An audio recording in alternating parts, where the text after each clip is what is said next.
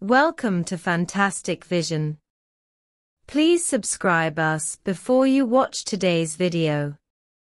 In recent years, in order to curb China's technological development, the Biden administration has frequently issued a series of chip bans and strictly restricted the export of photolithography machines and key components to China. These bans are constantly escalating, and the scope of control is constantly expanding. The purpose is to restrict China's access to advanced chip manufacturing equipment.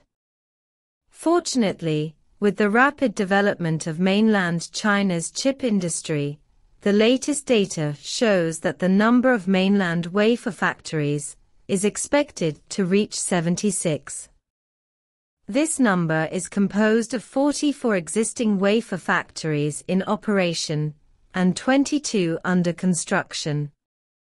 The factories in the project and the 10 factories planned are accumulated. This data not only marks the great progress of China's semiconductor industry, but also reflects the huge demand for semiconductor equipment, especially lithography machines. Against this background, ASML, a major supplier in the lithography machine market, stated that despite facing technology export restrictions, they will continue to supply DUV lithography machines to the Chinese market. This decision has injected a boost into the semiconductor industry in mainland China, and has also triggered extensive discussions on the future global semiconductor market structure. ASML's decision can be seen as a direct response to the current global semiconductor market conditions. Despite facing technology export restrictions from the United States, ASML still chose to maintain the supply of its DUV lithography machines in the Chinese market.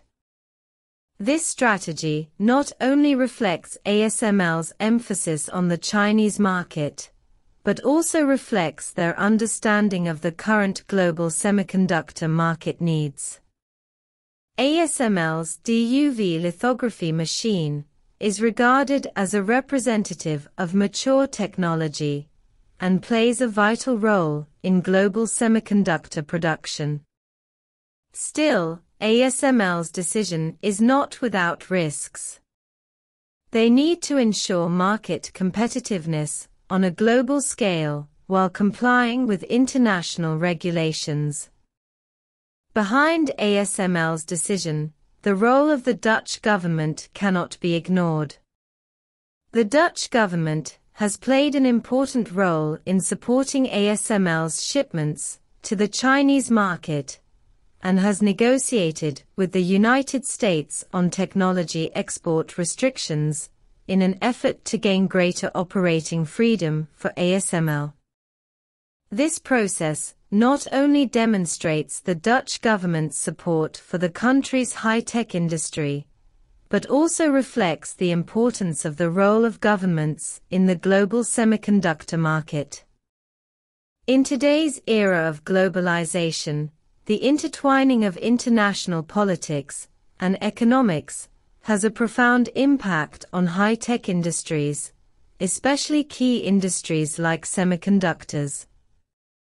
As ASML continues to pay attention to the Chinese market, lithography machine manufacturers in other countries, especially Japan, have also begun to re-evaluate their strategies in the Chinese market. Japanese lithography machine manufacturers stated that they will actively expand the Chinese market and have specially launched mature process equipment that is not affected by the ban. This move not only shows the importance Japanese companies attach to the Chinese market, but also provides more choices for the Chinese semiconductor industry. As the global semiconductor industry continues to develop, the importance of the Chinese market has become increasingly prominent, and competition among international photolithography machine manufacturers will become more intense. Behind ASML's decision to stick to the shipment of DUV lithography machines lies a multi-level market strategy, an international political game.